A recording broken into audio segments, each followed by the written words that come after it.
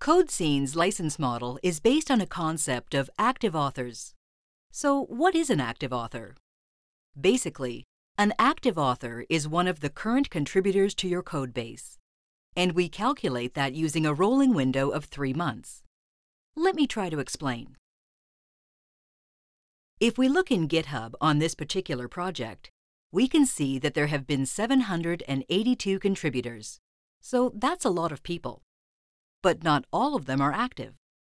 Some of them are people that used to contribute in the past and are no longer part of the organization. So in CodeScene, we get a very different view. Let me show you. Here we have a list of all authors together with the time of the last contribution. So let me sort by that. Let's sort in descending order like this. And we see that right now we are in September, so that with a sliding window of 3 months, we're back to August, July, and June. In CodeScene, we will consider the following people being active authors: 1, 2, 3, 4, 5, 6. So out of the 700 people, only 6 of them are active contributors. In this case, the number of active authors would be 6, and that would be what the license is based on.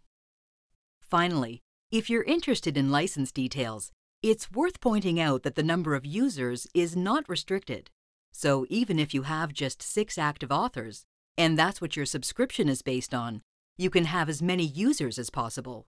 So people like product, management, testers, people that don't write code themselves, they can still access all this data that's not restricted in any way.